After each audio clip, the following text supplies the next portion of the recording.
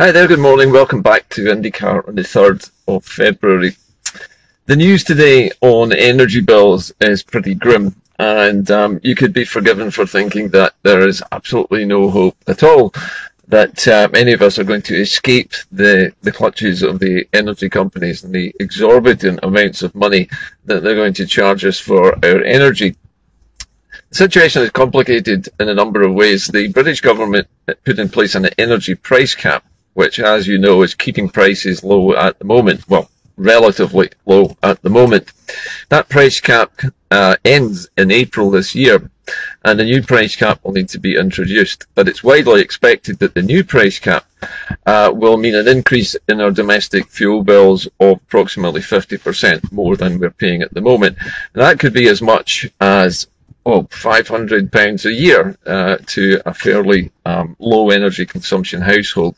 Now that obviously is going to be beyond the means of many of us to afford our energy bills.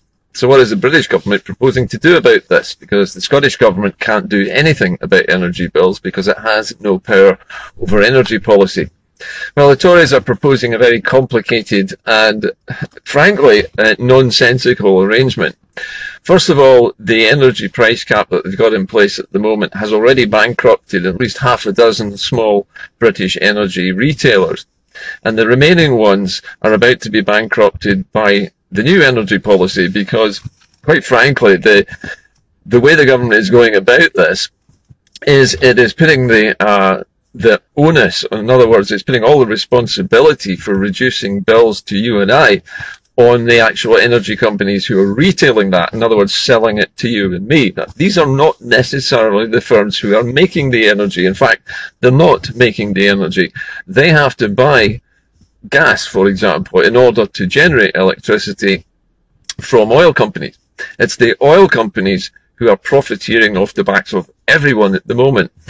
Companies like Shell and BP, who operate in the North Sea just now under license to the United Kingdom, have seen their profits rise by about 400% in a single year. I believe that the takings for BP and Shell this year were somewhere in the region of £19 billion from the sale of gas and oil. Now, it's fairly obvious, as I've said many times in the past, that the British government gave away our oil to these big oil and gas companies by simply having very little taxation. And because they have very little taxation, basically the oil companies are simply paying a license fee and a very small amount of tax on the petroleum that they refine from what they actually get out of the North Sea. However, that doesn't seem to apply to gas. And because it doesn't apply to gas, the oil companies who are extracting both oil and gas and are selling this to the open market, they actually control how much gas is in the global system at the moment. And by not increasing production, they force the prices up. Now, many people claim that it is the Russians and their sale of gas to the European Union which is causing these price rises, but that's not strictly true, because other energy companies such as BP and Shell and Exxon and various others, Mobil, there are countless other oil companies who are extracting both oil and gas from the North Sea. It is they who are not increasing gas production. By increasing the supply to match the demand, the price would fall, but that's not what they're doing.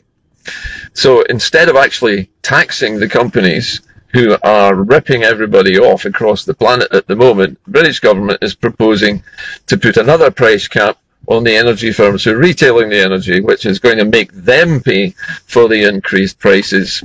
But the plan that the United Kingdom government has come up with is so ridiculously cack-handed and at the wrong end of the entire chain of supply that it makes no sense. That they're actually planning to give government loans, huge amounts of money, billions of pounds in government loans from the UK Treasury to the retail companies. That's people like OVO Energy, Octopus Energy, and so on, Scottish Power, so that they can keep our bills down.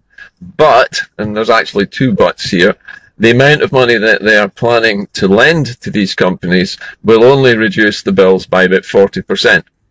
So if you imagine that your bill has gone up by £500, then the reduction in the bill because of these government loans to the energy retailers is going to be a lot less than that. It's going to be less than half of £500, which means you're still going to be paying the better part of £350 more in your energy bills. And not only that, it gets worse. Okay, imagine it couldn't possibly get worse, but it does, because the loans that the government is giving are to the retailers. The retailers are then being asked to gradually increase our energy bills over the following years after this so-called energy price spike. So our bills are set to increase incrementally every year thereafter, so that the energy retailers can pay back their loans to the British government. All of which means that in the end of all of this, and that's, could take years, could take decades, you and I are still paying for this massive price hike. It's not the oil companies who are being taxed, who really should be, it's you and me. So no matter which way you slice this, although they're going to give us 40% relief on the immediate price hike, the rest of that money, which we would have paid, is still going to be paid back by us through increasing energy bills over the next 10 years. Right? With me so far? It's very complicated and unnecessarily complicated. In actual fact, what the British government should really do, if it wants to actually protect us from these price caps, is tax the oil companies a lot. And I'm talking about a lot more than they are at the moment. Taxing them enough that these oil prices and gas prices, which have been rising to 4 times their normal level, go back down again for you and I.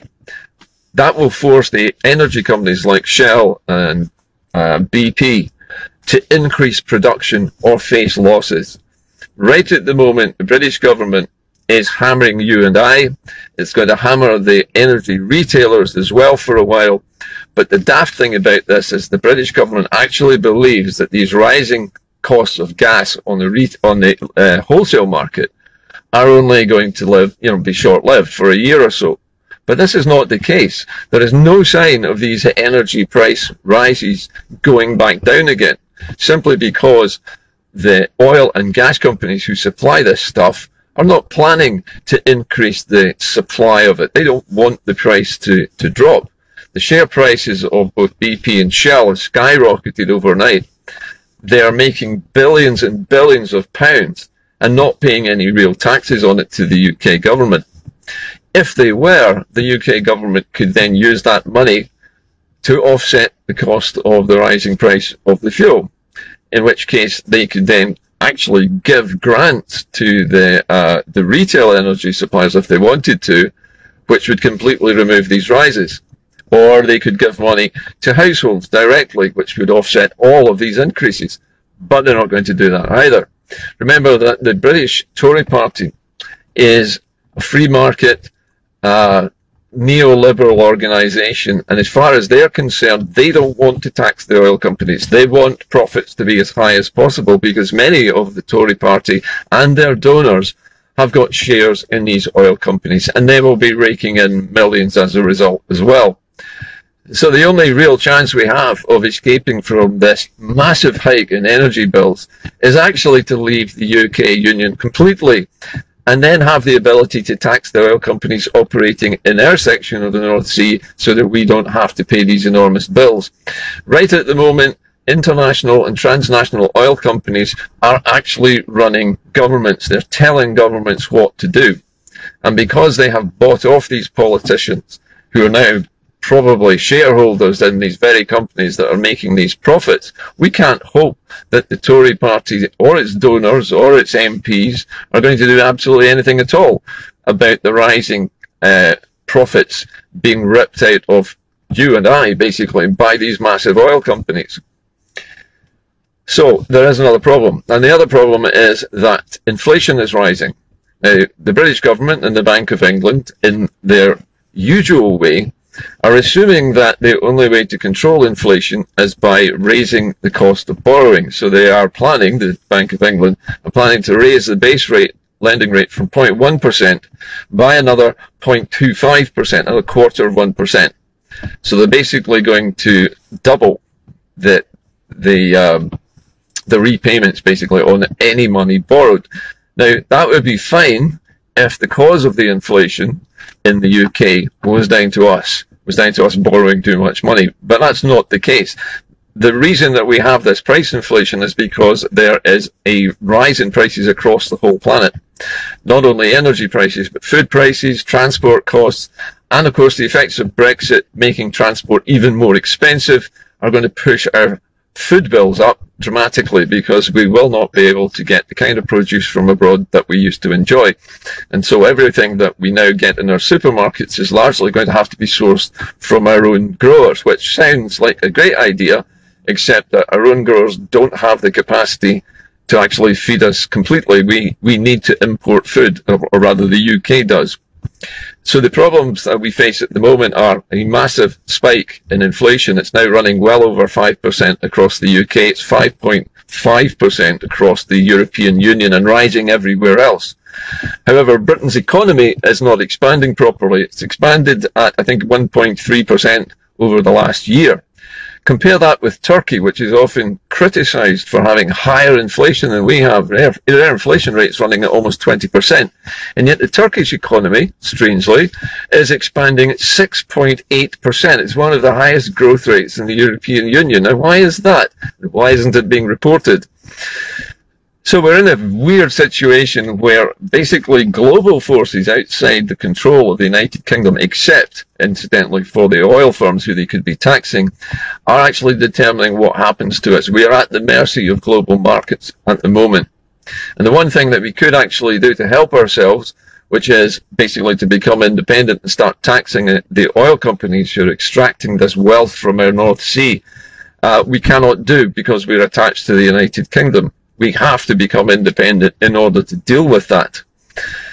Now, the question of independence is one which myself and a number of other contributors to this program have been researching in great detail to try and find out why it is so difficult for Scotland to have a referendum.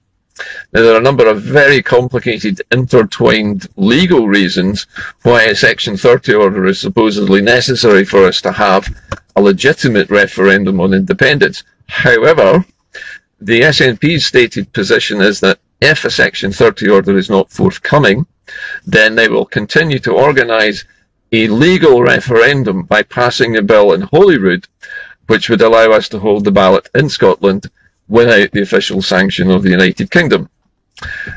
Now, the result of that referendum is something I'll come back to in a moment, but the legality of this, the fact that the United Kingdom thinks it can stop this referendum, is not actually true, because for a number of, well, democratic reasons, Scotland has a number of guarantees that it has the democratic right to ask people to make this choice between remaining in the UK and leaving it. Because of that, it's not widely believed that the United Kingdom can actually physically stop us from voting on independence.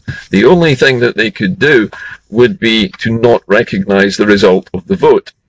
However, having said that, if we proceed towards our independence referendum as planned in 2023, and the bill which is currently, which I've seen the published bill, incidentally, which the Scottish Government is planning to present to Holyrood, and at the moment that bill does not have a date on it for the referendum. I can tell you that if the British Government attempts to thwart the Scottish independence referendum by holding an emergency general election at an awkward moment, that Holyrood is perfectly within its rights as a parliament to vote to change the date. So we can alter the date. So the British Government would have to hold another general election later on to try and stop it again. So we have the right to do that.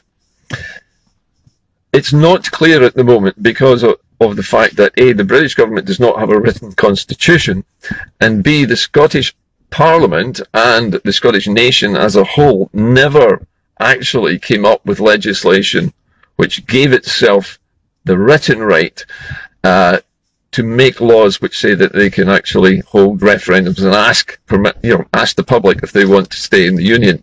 And because of the lack of all this documentation, most of the constitutional question is surrounded in this fog of uncertainty. Legally speaking, we can legislate to have our own referendum. In terms of UK law, that creates a problem, because if the Queen, for example, refused to give royal assent or delayed royal assent to try and hold things up, we could still press on without royal assent. Just because it's normally given at the stage just before a bill becomes an act in Parliament at Holyrood doesn't mean that it can't be turned into an act at Holyrood, because it's largely seen as a rubber stamp. It's seen as a what should we say, a symbolic act by the monarch, who's basically just signing off on a law which has been democratically arrived at by a legitimately elected government. And that wouldn't change. So we hold the referendum. Let's say we have a yes vote, and everybody rejoices. Now that yes vote, no matter what the majority for it is, stands. It stands as a legitimate expression of our self-determination. Because Scotland isn't actually recognised in the United Nations as a colony, in other words, we're not being held against our will, we're not being repressed by force, we're not being occupied effectively by a foreign power with its soldiers, there are no human rights abuses taking place, although some would argue the case about Julian Assange and also Craig Murray being human rights cases. But that aside, there is not genocide going on. There is not the abuse of power that we see in other colonised countries. So the United Nations, despite the fact that Scotland is entitled to express its self-determination, the United Nations does not see us as a colony, and might still, for the time being at least, respect the borders of the United Kingdom, which of course isn't a country, but is a union of two countries. So there remains this massive fog of uncertainty. But the one certainty in all of this is that we will hold the referendum and there will be a result. And whatever the result is, it will stand. The question then is, how does the rest of the world react to that? We know that the British government in England will say that it's not legitimate and they will not respect it. But they could be the only government which does that. But Scotland is then placed in a position where there will be challenges from all sides, especially from the British government, on whether or not the people have expressed their opinion legally, which is a load of bollocks, because it would be perfectly legal.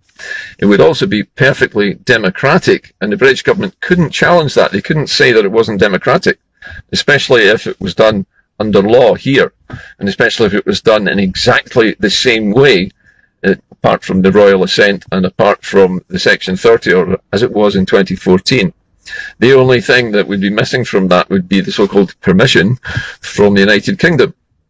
So at the end of all of this, if we want to become independent, we have to have this vote, and the result of it we have to stand by, and that means that our government, whichever one it is in Holyrood at the time when we express this view and say we get a yes vote, that vote must stand for all time, and it must stand.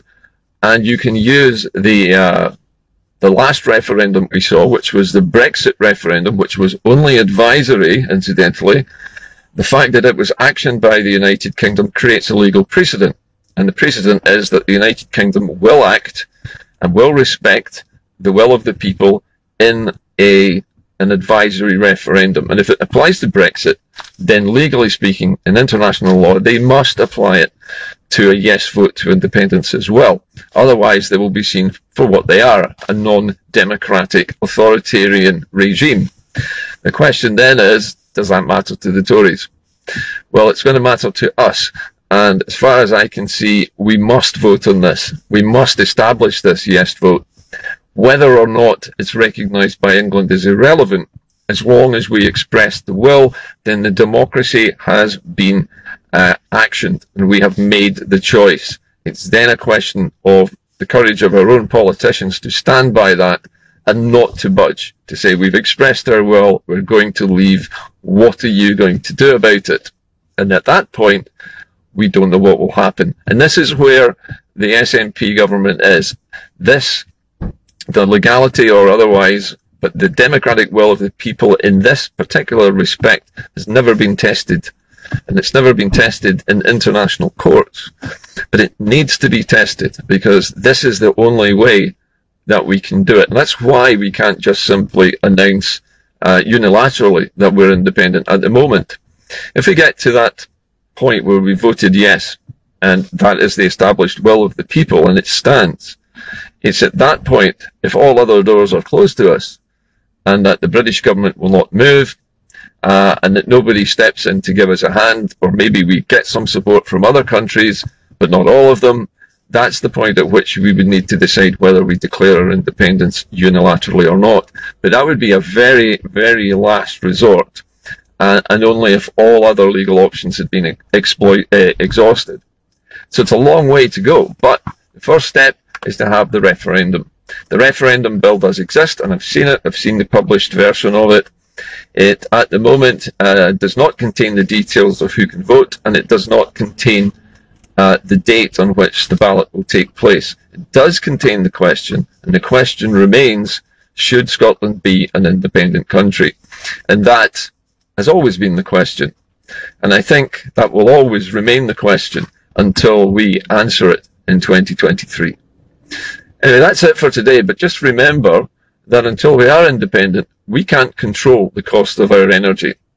We can't tax the companies which are basically digging the oil and gas out of the North Sea and charging us eye-watering amounts of money because they are so greedy that they will not meet the demand for gas by creating enough supply. That's their choice, and it's the British government's choice at the moment just to allow them to do that. We could have that choice if we weren't in the UK. I'll see you soon. Bye-bye.